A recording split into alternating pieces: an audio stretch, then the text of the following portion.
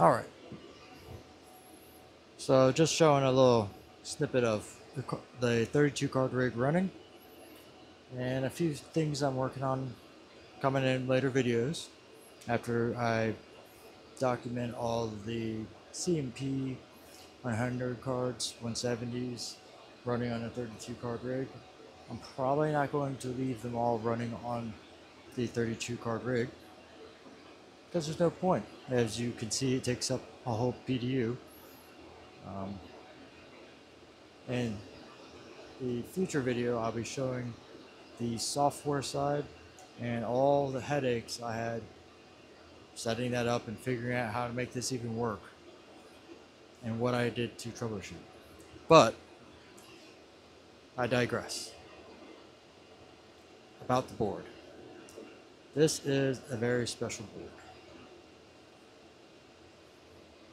It uses a Broadcom chip, PLX chip. It is an Ethereal Capital. Sorry for the bad picture. But this board is from 2017 from what I found and done all my research on. The input is from a 4X PCI, converts it to 16 1X. It has 8 PCI Express 8-pin power and 1 4-pin EPS. Through the research and troubleshooting and killing one motherboard or riser board, you only need to use with the CMP 100 or 170s 2 of these and 2 of these. And you don't need the power to the PLX chip in the middle.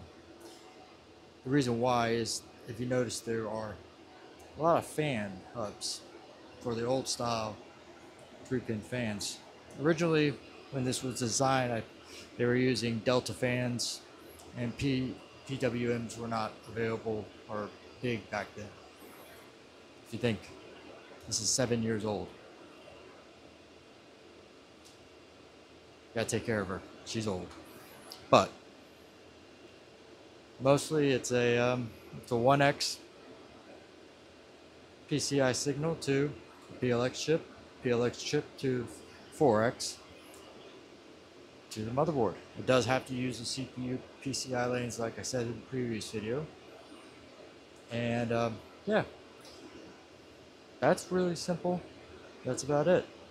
But one thing I did find out that this does have, and through the jumper cable, is backfeed. The PCI Express will backfeed power through the ribbon cable or the jumper cable through this slot. Don't know why. I'm not that smart. I'm not going to say I do, but I know it works that way. So that'll be in the probably last video of showing the build of this. But yeah, this is the very simple PCI riser board.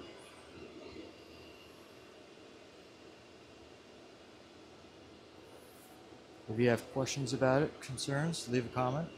If not, I'm out.